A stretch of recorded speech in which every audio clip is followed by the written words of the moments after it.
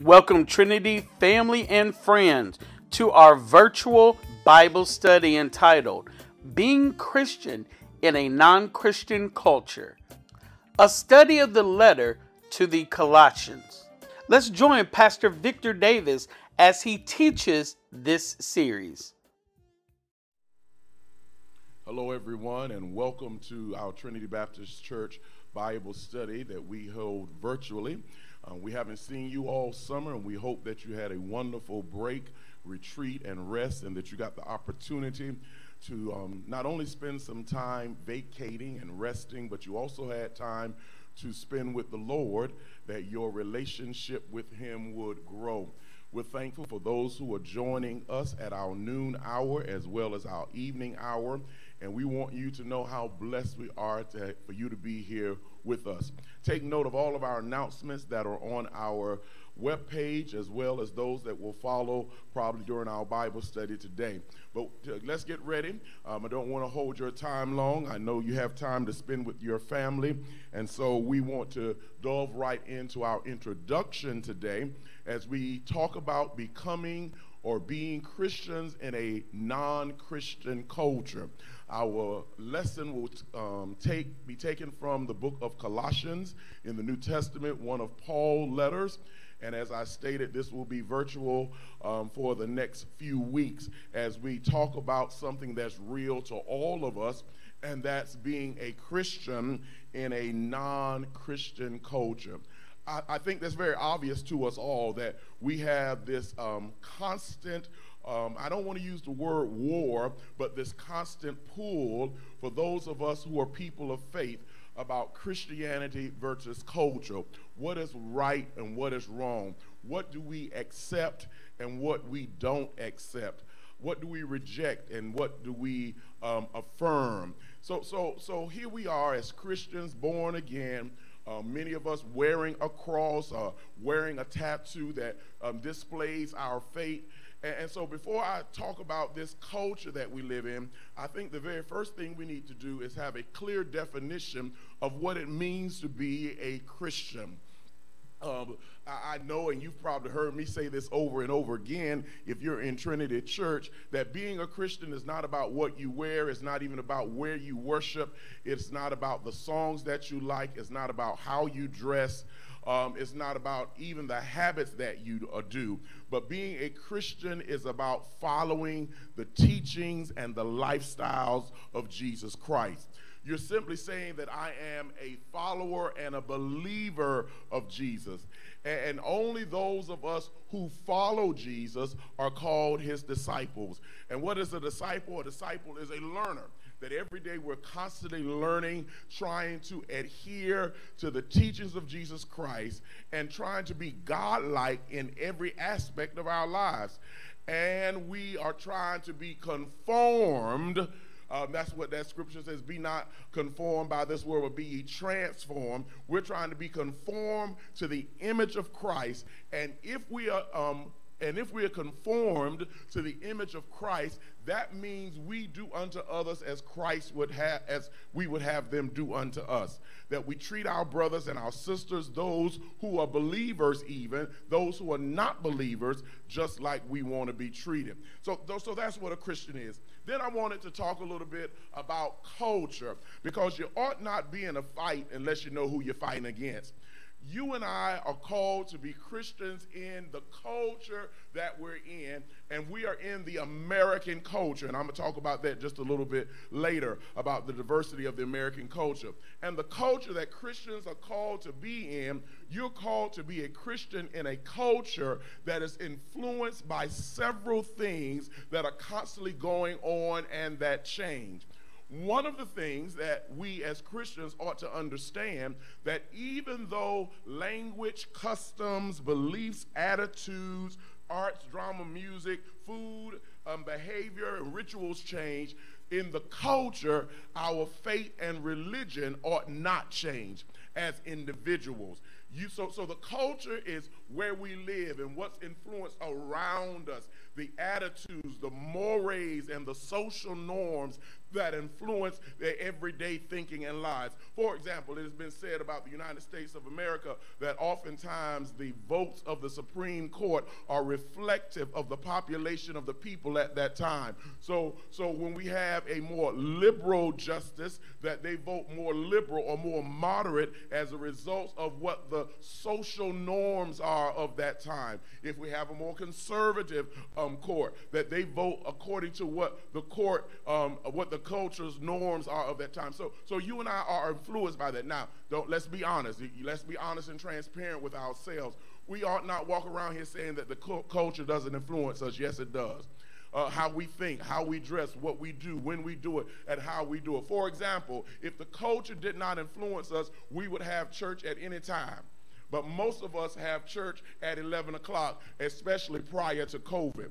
After COVID, the culture changed because of COVID. Many churches who were having multiple services reduced their services.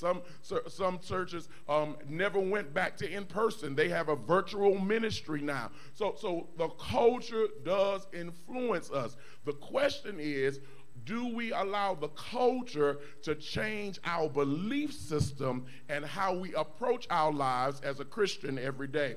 So not only does the culture, now that's the culture, but then there's this greater influence that you and I have, and it's called pop culture. Now pop culture, which is on the previous slide, is influenced by social media and the arts and the music that we hear every day. Now our children can help us with the pop culture. For example, I'm going to give you one pop culture that I don't understand right now, that it's 100 degrees outside and young people are wearing hoodies. They're just not wearing the hoodie. I mean, they're putting it over their heads and zipping it all the way up. I don't understand that pop culture. But my mama didn't understand us wanting to wear parachute pants. Some of y'all remember that in the 80s and the early 90s. And grandmama didn't understand mama wanted to wear bell bottoms and hot pants and mini skirts. So every culture is influenced by the pop culture that's going on, and that pop culture influences our church oftentimes. If you those who are musicians, and you stick to you understand the genres of music, you will recognize that when Andre Crouch and the Hawkins family came out in the early 70s with a new sound of gospel that was influenced by jazz and the R&B rhythms, even James Cleveland wrote some songs or rewrote them, that many who were in the mainline traditional church didn't like that music because it was the pop culture influencing the music. But now those songs are traditional in our lives. We don't think, as a matter of fact, you hear people say, I want to go back to the old songs, and they're referring to the Andre Crouch song, the Hawkins songs, and some of James Cleveland songs. So it is not Christianity versus the culture. It is not the culture versus Christianity. It is living your life as a Christian in a non-Christian culture. How do I maintain my lifestyle as a believer in Jesus Christ in a culture that does not cultivate that kind of lifestyle? All right? So, and understand that this question has been asked, this question has been wrestled with since the time of Jesus. How do we do what we do and be who we are when everything around us is not contributing to the lifestyle that we profess that we ought to live? So let me tell you some things. Christianity or culture versus religion. Culture versus religion. Our culture encompasses religion, where religion is a subset of the culture. Everybody in the culture is not religious, and we have to respect that. Everybody doesn't believe what you believe, and everybody may never believe what you believe, but you as a believer have a mandate to treat them like you want to be treated. We acquire book knowledge in the culture. In the culture, you acquire book knowledge, you get educated, and you're actually graded on that, hired on that. But in religion, you have a belief system. that we do what we do because we are Christians. We don't do it because of knowledge. We do it because of what we believe. We are focused on the people of the society, where in religion we focus on our relationship with the supreme being who helps us handle society. We always looking at in the culture human existence and how their traditions are affecting us. But in religion, we see the revelation of the supreme being and how it affects humanity. In culture, we oftentimes are very practical. You know, it's black and white. But in religion, we refer to what's in the text and what's translated to us. And then in the culture, you and I know that things are always changing. Nothing stays the same. When people say to me, "Oh, Pastor, we ought not change a thing," and I said, "Well, you're not wearing the same clothes you wore 20 years ago, so why do you want to approach this the same way you did 20 years ago?" And so, but our religion is fixed on the beginning. Now, here are 7 reasons in our introduction why Christians should know or be engaged with the culture. And I'm sure there's some that you could add to this, like listening to the young people. Let me say that again. Listening to the young people. And when I say listening to them, not listening to them to correct them, but listening to them to hear them and listen to where they're coming from. So here's some things. You can't avoid being culturally engaged unless you're going on a mountain somewhere and declaring that you are no longer part of the everyday systems. You cannot deny that. You are on a mission to engage. A part of being who we are in this society means that we have to encounter and be a part of engaging with people. You can't be a Christian on an island to yourself. You need to recognize that as a Christian in this culture, you are salt and light to the culture. That in this culture, we are what people see about our faith. Our attitudes affect the atmosphere of what is going on about our faith. That's how we're salt. We accentuate. Everybody knows that salt has its purpose, especially in soul food cooking. It has its purpose in helping food to taste good. It even is used as a preservative. It's even used as a cleanser. But too much salt can destroy, harm, and hurt. And then we are the light of the world, that when people see us, they ought to see God. We are the image of God, and you have a culture mandate that we ought to be his witnesses in Judea and to Samaria and to the uttermost parts of the world, in your family, on your job, even in your church, in your community. And you have family, even if you're single. And you must know what you will face is critics. Somebody is always going to be questioning how you are a Christian in this culture that's non-Christian. I have a post up on Facebook, and if you watch my Facebook post, which I'm sure many of you do because you're probably watching the Bible study today on Facebook, and if you are watching it on Facebook, please push like or love or push some comment there that lets us know you're engaged with us and helps us to maintain our social media presence. I thank you in advance. But I have one of those sayings on Facebook the other day. Let me see if I can remember. It says that the first one says, me, don't take my Christianity for granted. I will take you out because I'm from the south side of the kingdom. You know, somebody says, people think they can take advantage of you because you're a Christian, say anything to you out of the way, and that you're not supposed to come back at them. Well, my response is, Jesus was not a punk. Don't take it wrong. Don't take my cross for granted. You say something to me out of the way, expect for me to come back at you. And certainly don't cross the line, because I ain't always walking in my Christianity in the culture that's around me. All right? So come on, let's be honest with each other. I'm sure I got a whole lot of amens on our post right there. All right, now that's our introduction. Christianity versus culture, that you and I now know that we are called as Christians. We are called as Christians to exist in the culture. It is not culture versus Christianity. It is Christians in the culture being examples of Christ for those whom we come in contact with. Now, our foundational scripture is taken from the book of, or the letter that Paul wrote to the church at Colossae. You will hear throughout our next few weeks about how this church was struggling under Roman influence, as they were Gentiles, predominantly Gentiles, which means they were not born into Judaism, but they adopted the Judaism belief system that one God, one Lord, one faith, one baptism, and that Jesus Christ is the Savior of the world. Now, you and I know from other teachings that we've had that anytime the Gentiles came into the faith, that there were Jews who demanded that they take on the traditions, the cultures, the norms, and the mores of the Jewish walk. And Paul is constantly teaching them that you must accept them as they are, because faith without works is what? Dead. That we are saved by faith. So here we are, located in modern day Turkey, close to Laodicea,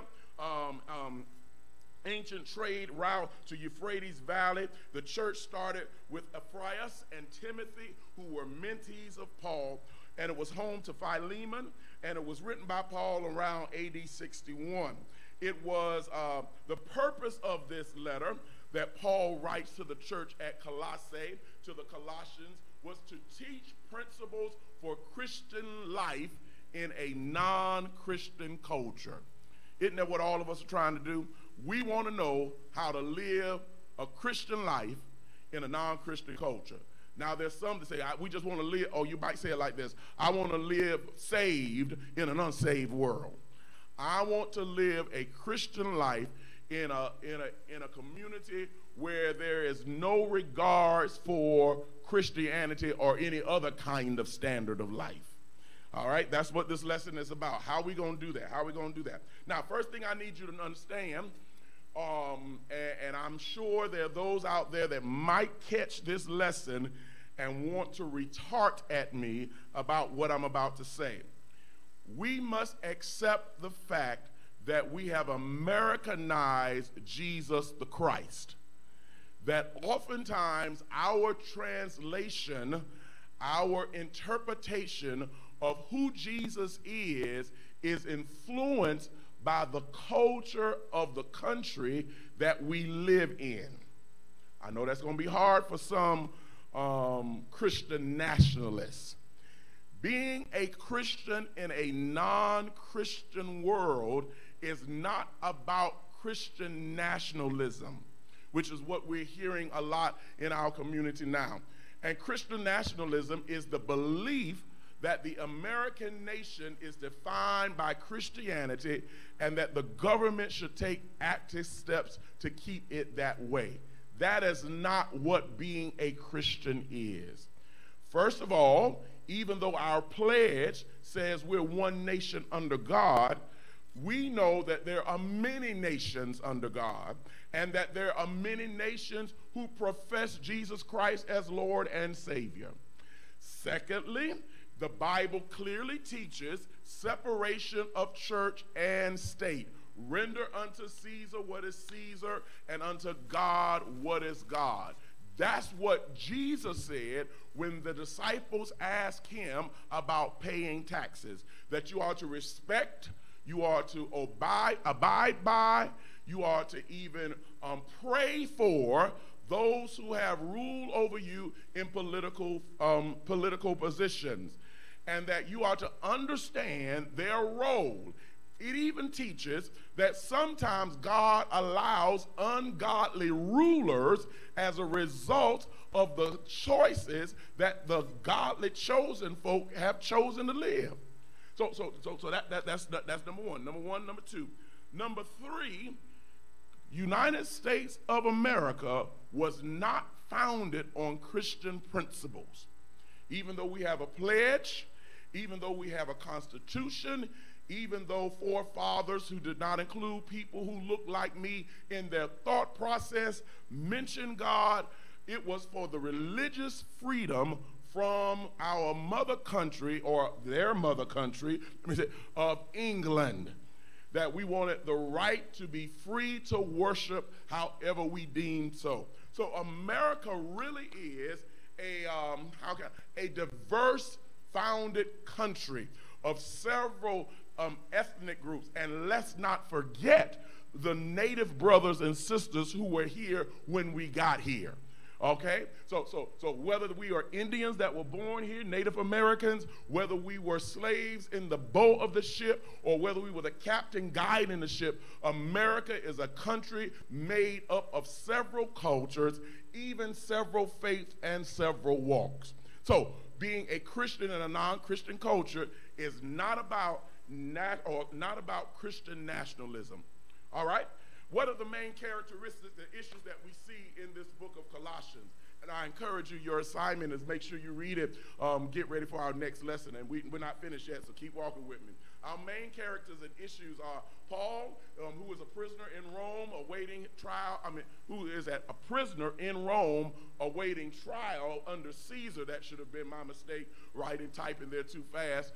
And he has mentees of Phraius, and who was from Colossus, as well as Timothy. It is a mostly Gentile community being pressured to follow the laws of Jews. Sounds very familiar, doesn't it? And then in the midst of that, there were false teaching, mysticism, and legalism and traditions going on, mixing paganism and tradition. And then there was this mystic cult and Gnosticism were the biggest threats to them. Now, let me tell you what being a mystic is. Being a mystic, I'm going to try to make it simple because I've got on the slide a very intellectual, if you will,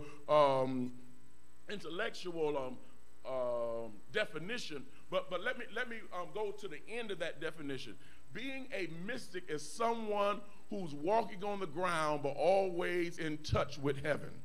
That's the best way. It is for those of you that knew Howard Thurman or read Howard Thurman books, that's one of our black mystics, and for some of us it would be somebody of old and saged age that folk know always had and in tune with the divine beyond the normal. And so there were these mystic cults going on that were pulling people from the faith walk and telling them that, these people that they wanted them to follow, that they were paying money to, that they were worshiping, that they were seeing even do miraculous things, and they had some special being. And then there was Gnosticism.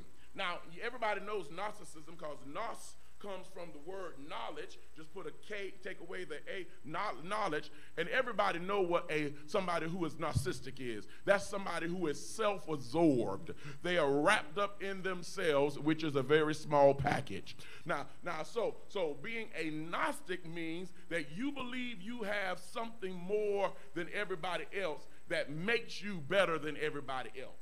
I see you saying, yeah, Pastor, all of us know of somebodies in churches who think they have a extra dose of spirit, an extra dose of the anointing, an extra dose of the Holy Ghost that puts them above everybody else. But that's this Gnostic culture. In other words, we have self-appointed, anointed folk who are Gnostically anointed. I just made that up. And so these kind of people were affecting the belief system of people who were trying to live this new Christian life that Paul had taught them and was writing to them about. The people in Colossae had families, servants, understood Greek, which meant they were culturally savvy. They used Roman money, worshiped various deities, worked primarily in the agriculture sector. It was a wealthy city that had the wool trade. They had a lot of sheep and animals there. That was an agrarian community. Now, here's some points you and I need to be aware of as we move forward here. That there was a dangerous teaching that lessened the role of Christ in the believer's life. That sounds like some movements we have here, like Make America Great Again. My question is, when was America ever great? And you hear them talk about, what we stand for, but you never hear them talk about the examples that Christ left for us. We need to know that Christ is the supreme being over all things. That Christians are united, let me say that again, Christians are united with Christ and share in this power and authority. In other words, we are in Christ. That's what it means when we say we're in Christ and Christ is in us. And here's the point. It is a charge for us to fight against personal sin. Now, I know we don't talk about that word a lot now in church culture. Here we go with the culture again, because everybody's trying to understand how to live day to day. Everybody wants, and God does want you to live a better life, but he wants you to live a sinless life too. And notice it says fights against personal sins. That means we are so busy getting our own life right that we really have no concern with anybody else's. That we pursue personal holiness. Now, don't let that word scare you, holiness. Let me say it again. Do not let the word holy, sanctified, anointed scare you. All it means is that you are set apart for divine work. I just freed somebody.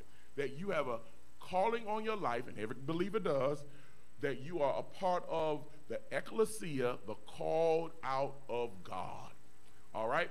And then he calls for the Christians in Colossae to be spiritually mature, that you ought not be constantly immature in your faith walk. Now understand this, even though there are references to other issues that Paul writes to other churches, like Ephesians, the church of Ephesus, the church of Galatia, the church at Corinth, this letter is specific to the church at Colossae for the issues that they were dealing with. And notice that Paul writes, I, Paul. So when you begin to read it, make sure you give credit to where credit is due. All right, next week's lesson. Next week's lesson is we're going to read chapter 1 in its entirety, and be ready that we deal with two subjects next week: how to please God, and this second one I'm really going to love, living an easy life or a great life. What do you want to live? Do you want to live an easy life, or do you want to live a great life as a Christian in a non-Christian world? At the onset, I forgot to tell you that when we began to publicize this lesson, that I started getting a whole lot of questions emailed to me, text to me, inbox me. And so what I'm going to do, and I'm helping to ask the sound team to make sure I do it, every week I'm going to select one of those questions and ask the question, of course, and then try to answer it from the pastor. We're going to call it Ask the Pastor. So just one question. So you can send me a question, and I'll try to answer it from a biblical Christian perspective, and I may even try to answer it from my own opinion, but that's not what you want. You want the biblical Christian perspective. So here's the first one. Well, and I think it's very apropos because we are living in a culture that's very influenced by technology.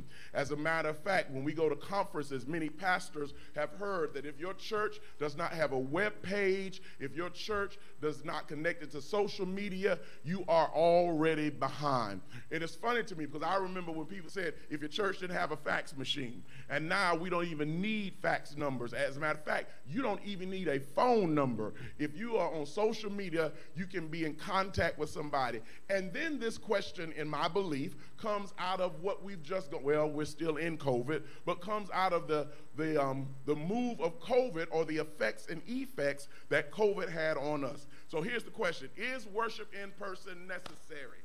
Is worship in person necessary?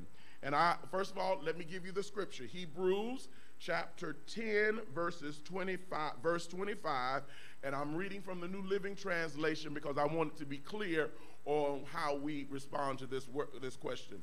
And let us not neglect our meeting together, as some people do, but encourage one another, especially now that the day of his return is drawing near. Now, let me be very honest. I don't want you to get upset with that last part, because Jesus has been coming back and is coming back whenever he comes back, all right? I want you to get concerned with how you live so that if he comes back at this moment, you are ready, okay? Now, is worship in person necessary for the believer? Yes. Yes. One more time. I know that we have social media. I know we have our internet. I know that some people will watch this at the 12:15 hour. Some folk will watch this at 7 p.m. Some folk will watch this at another time. Somebody else may be listening to this like they listen to Paul's podcast. Even though the Lord said we would do even greater things that occurred than when he was living, and what we have in social media now, I think is a gift from God. But we cannot use social media as an escape of worship and being a part of the fellowship that enhances our walk with Christ.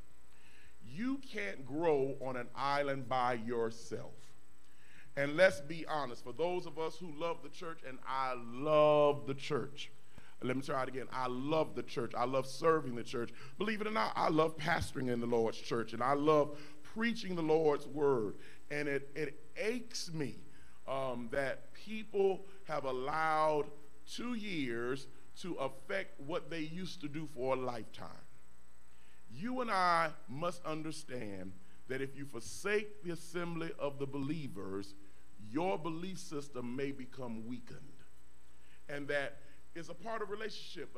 Many of our children have been so affected by COVID, we don't want to be relational anymore. And I know you said, I can worship at home. I don't have to be bothered with anybody else. Some of our greatest supporters, thank you, who are watching right now. You might be giving right now.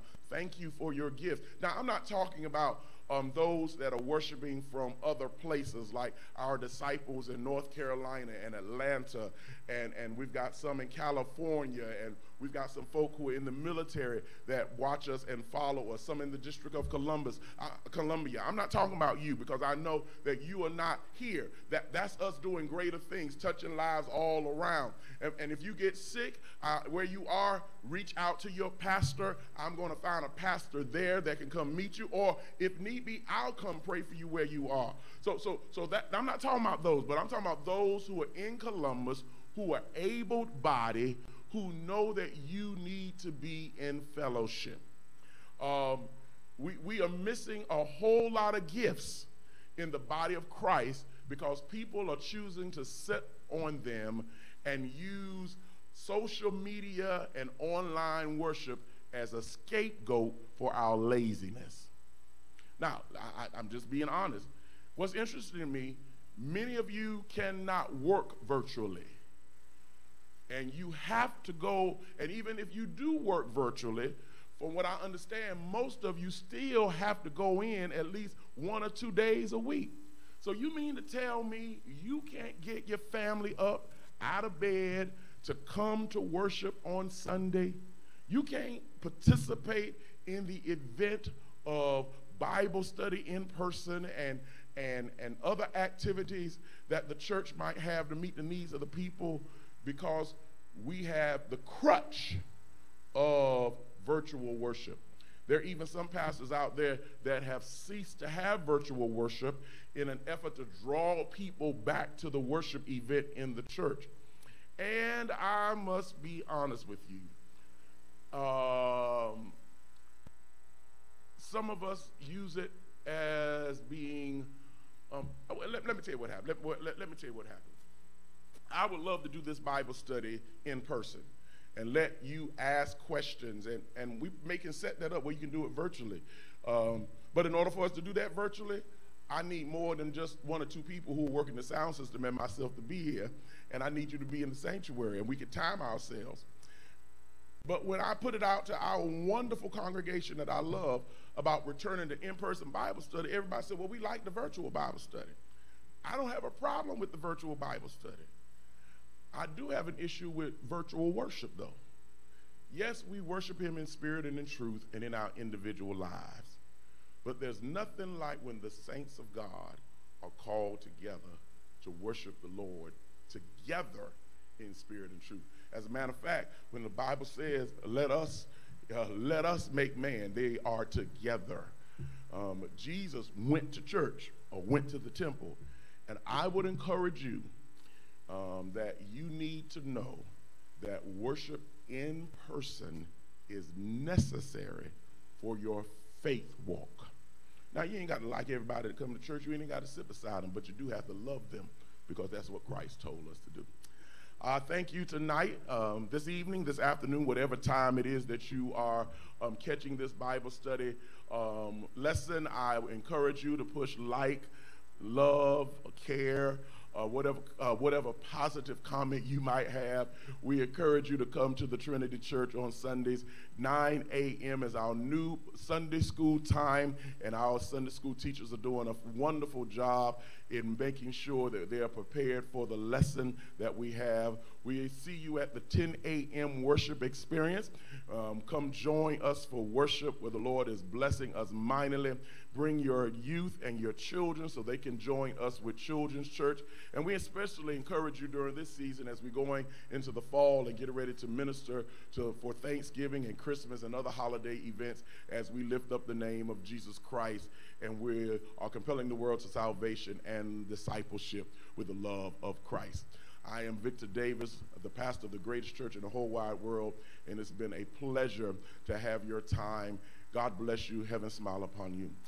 Let us pray together tonight. God, we thank you that you have once again allowed us to study together to build a foundation for our next season of learning. We ask now that you give us the strength to be good Christians in a non-Christian world, and that we recognize that we are the salt of the world, that we are light in this world, and that many know you because they know us. Give us strength, give us grace, give us power is our prayer. In the name of Jesus we pray. Amen. God bless you. Have a good evening. Are you dealing with any type of hurt, hang-up, or addiction? We invite you to come and participate in the Breaking the Yoke of Bondage Recovery Ministry, Mondays at 7 p.m. The new start time for Sunday school is at 9 a.m. Tune in each Sunday beginning at 9 a.m. for our Sunday school lesson. The Grief Support Ministry will meet every first and third Saturday at 12 noon in the Fellowship Hall. Trinity family and friends, everyone is invited to join us in person and virtually on Sunday, October the 1st, as we celebrate and appreciate our pastor, Victor M. Davis, for 26 years of service unto the Lord. If you are looking for a church home, there are several ways that you can unite with Trinity. Please visit our website at www.trinity-baptist.com. Click on Connect and then choose how you would like to unite with us, whether in person or virtually. We look forward to welcoming you into the family of believers.